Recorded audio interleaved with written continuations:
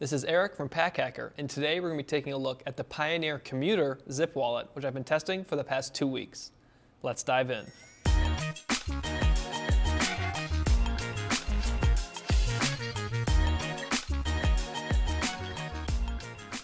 So just looking at the exterior here, it does come in a number of different colorways. This is the earth colorway. It's a very earthy tone, so aptly named.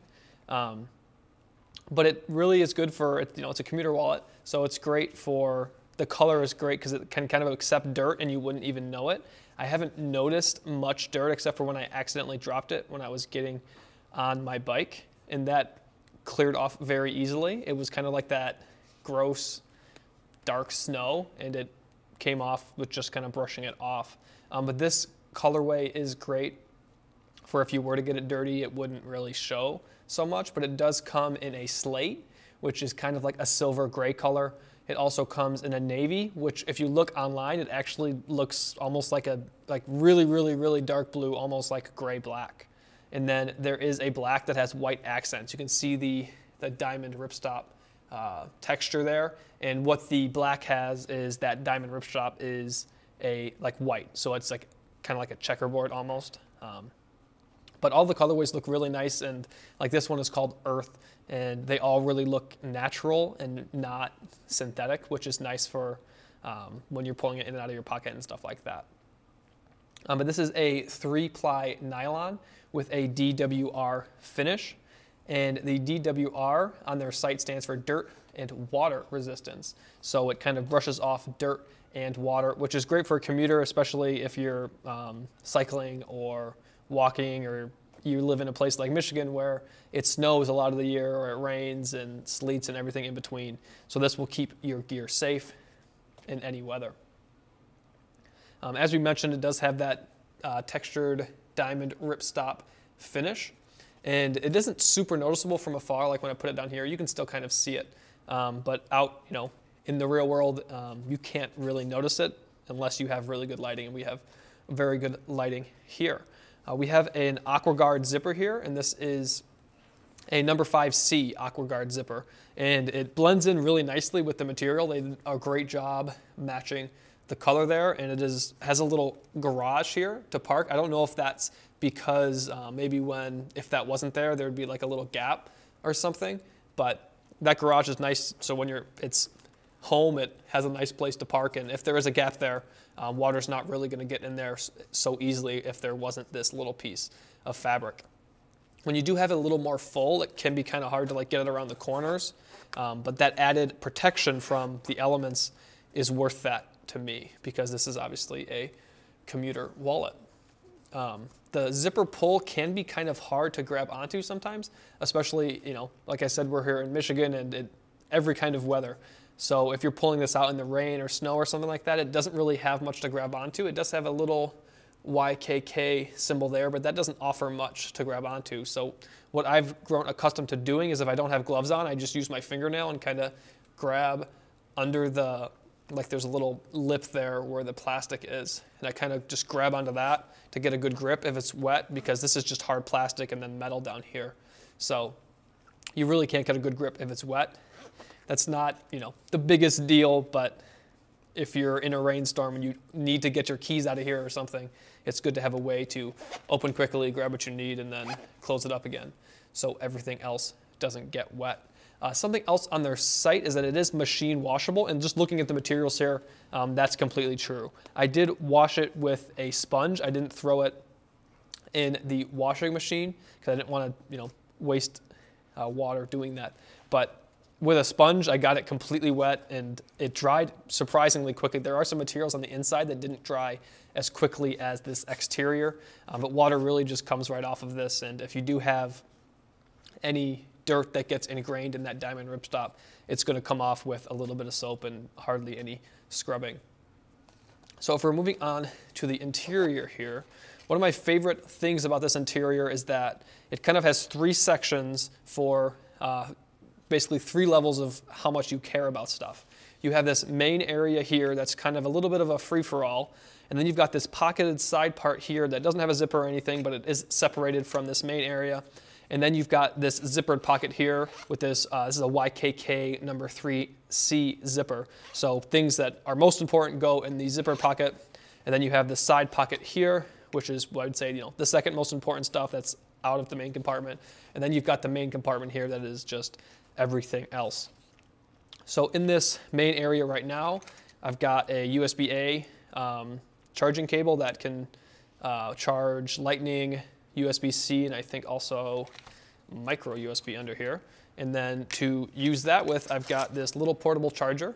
You could probably fit a little bit bigger one in here, but I was testing this Goal Zero Flip 12, and it fit nicely in here. So it doesn't take up too much room, which is what I liked about it. It kind of sits on the bottom there. So a portable charger with a smaller footprint is better here than maybe one that's a little bit wider.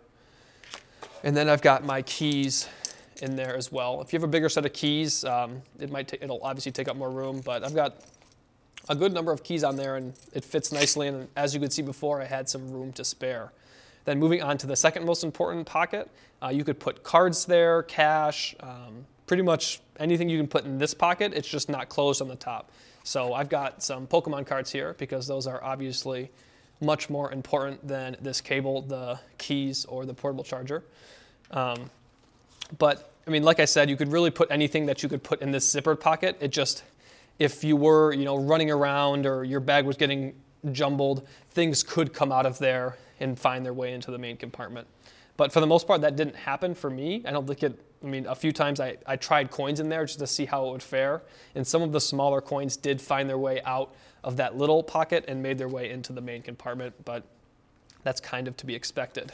And then lastly, we have this zippered pocket here. Like I said, it's a YKK zipper, so good quality. And I just shoved as many cards in there, not even as I could. I probably could shove a few more in there just to show how much room you have in here.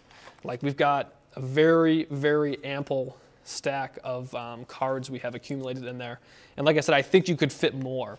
So there really is a lot of room in that zipper pocket. I found on some wallets, you don't have as much room on the interior zippered pocket if it has one. You could fit a few things in there and sometimes it's kind of cramped and it's going to bend the corners on your cards and nobody wants that. So it's nice that you can fit so much stuff in here and that it is protected because there's not, a lot of padding with this, but it is a thicker material than a lot of wallets are. So as much as you shove in there, for the most part, if you overstuff it, you might get some bent corners, but I did not experience that. And as I said, we shoved a ton of different cards in there. But not only can you fit, your everyday essentials like keys and a portable charger and stuff like that, I also put a few other of my common everyday things in there that maybe aren't most common to fit in a wallet. This is a little compact film camera that fits nicely in there, and that fit in there even when I had the very important Pokemon cards over here, and then all of my cards, coins, license, and stuff like that in here. And I even was able to fit a small pair of headphones in here once as well with the camera and everything in the side pockets.